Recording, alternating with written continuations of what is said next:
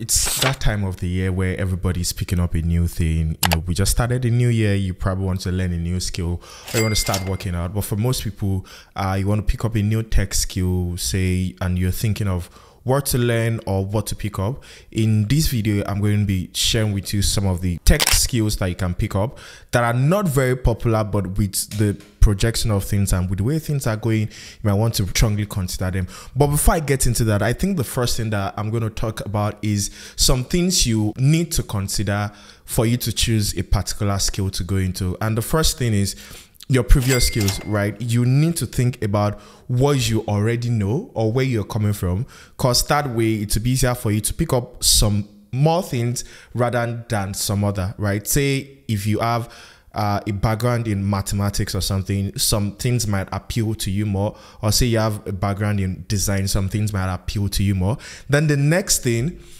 is learning curve.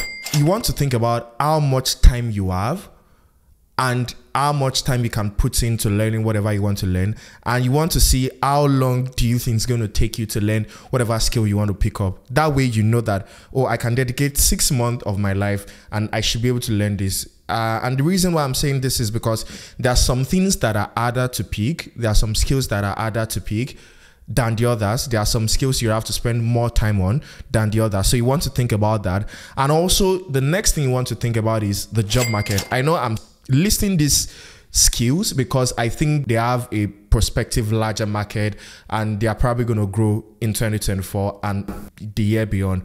But you also want to do your research and look at the job options, the job openings.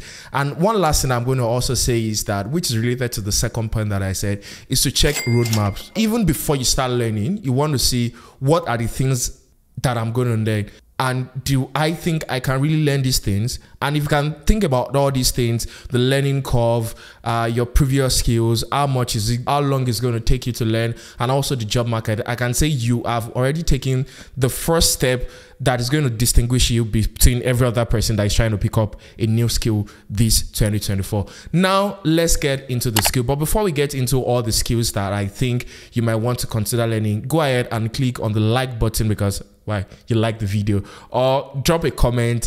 Comments really go a long way. Just say a word, and also click on the subscribe button. I see that there are a lot of people, a couple of percentage of people, I'll probably put it down below, that watch my videos but have not subscribed. So you might want to click on the subscribe button. It really goes a long way. I'm trying to hit 1,000 subscribers, so let's do it. Now let's get into the skill.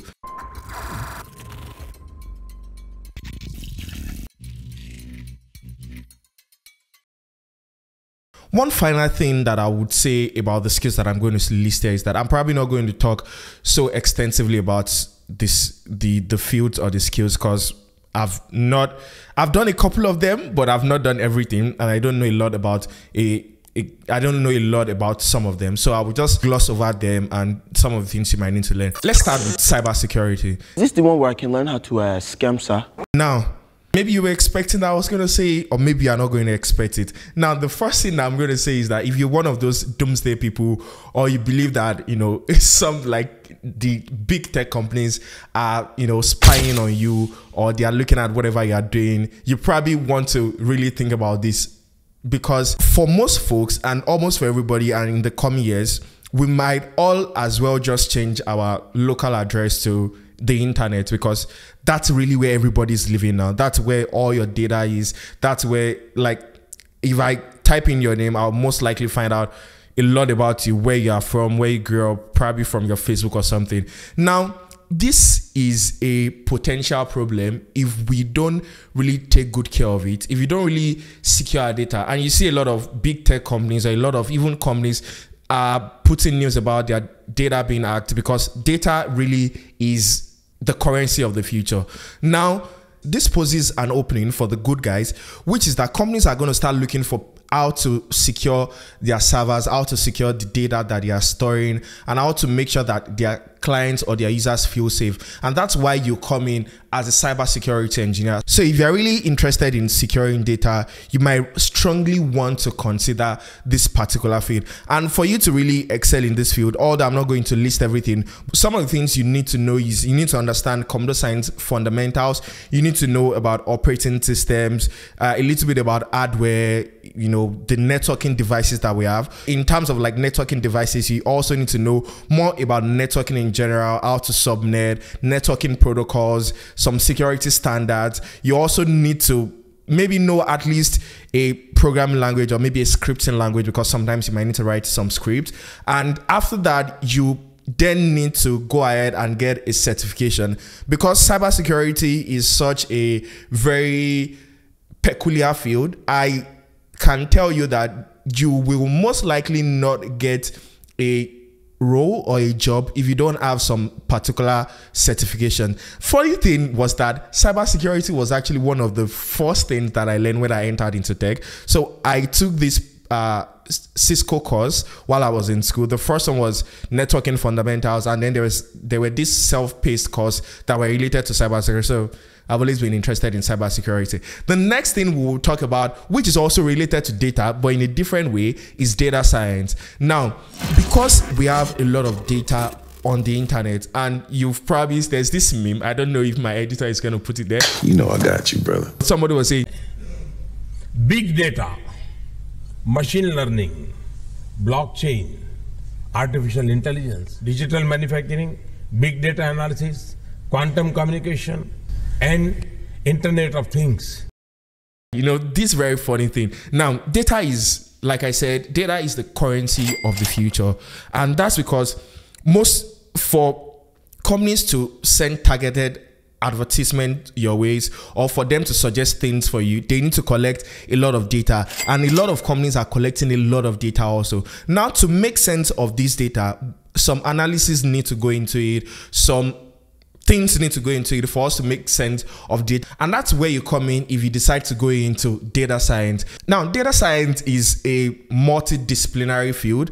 It uses statistics, some algorithms, some system to like extract knowledge and insight from structured and unstructured data. I also did this at some point. Don't mind me. I did a lot of things growing up. Now, if you want to go into data science, this is probably some of the things you need to learn. The first thing is you need to learn a programming language. Usually the most common ones are Python and R, but I was using R when I was learning data science. Then now you need to learn some data science tools or some libraries, some Python libraries like NumPy, Pandas. Those are really for data manipulation and analysis. Then after that, you think about data visualization. You think about Matplotlib, and then you continue to learn from them. You can search more about the roadmap. Now, I should say that this is a very more mathematical field, in my own opinion, because you need to know a lot of statistics for you to probably be able to function very well. So if you are not very good with mathematics, probably don't think about this role. But if you think you can catch up, why not go ahead and pick up this one. Now, the next thing I'm going to talk about, which a lot of people are probably you were probably expecting before, is machine learning and artificial intelligence mostly. Now, I think if you've not been living under the rock, the only thing that everybody has been talking about for the past couple of months, you know, and all the old chat GPT and all the old OpenAI saga is artificial intelligence. Every company now seems to improve their stock or to increase their stock, seem to be adding AI to whatever tools or whatever software that they're already producing. Now you can already see that the potential of artificial intelligence is very great, and the number of roles that would open up in 2024 and beyond, and those that have even been opening up in 2023, is very massive. So if you're looking for a very lucrative field or a very lucrative skill to pick up in 2024, I can almost tell you that machine learning and artificial intelligence is one thing to think about, is one field to particularly consider. Another skill that I think might be very, very important for you to pick up which is gaining a lot of traction now, is cloud computing. So cloud computing is a technology that sort of like involves delivering computing services such as compute and storage over the internet instead of relying on the local server or your personal computer. So for most new companies and even big companies, don't think about setting up their own server or having their own server stores that they put in, routers, they put in their networking devices for storing their data, or they put in CPU, RAM, and everything for storing their data. Now, most companies are moving to cloud computing. You talk about AWS, you talk about Microsoft Azure, and you talk about Google Cloud Platform. Now, this also opens a lot of roles and creates a lot of opportunities if you are looking to pick up a new skill. If you've watched this video so far, I would really say that click on the like button if you've not. Go ahead and click. Also click on the subscribe button, and don't forget to drop a comment about what you would like to see next on this channel. Now, the last video I'm going to be talking about is augmented reality and virtual reality, AR or VR. Now, I should say that I don't think everybody is going to start living in the virtual world now, but I think the applications of AR and VR are so massive in the field of education, medicine, gaming, and even entertainment, because the things that we can do with AR and VR are so massive. Say you are studying medicine, or even you're a doctor and you want to learn how to perform a particular operation that you've not performed before, you can visualize that, or you can put that into a VR headset and try over and over and over and over until you get it. And with the new headsets that Apple's releasing and a lot of hype that they are putting on that, I would say that opportunities abound in the field of AR and VR. Now, if you're very interested, go ahead and look for a roadmap, get some courses on Udemy, and also for all the other fields that I've mentioned. And one last thing before I sign out, I should say that if you're going to pick up anything this new year, or you're going to learn anything this new year, you want to be so disciplined about it. You want to draft out a plan even before you start learning. Draft out a plan, check the roadmap, know the things you are going to learn, because that's really the best way that you can learn and you're going to achieve what you want to achieve. Thank you very much for watching this video, and see you next time. Bye. Happy New Year too, by the way.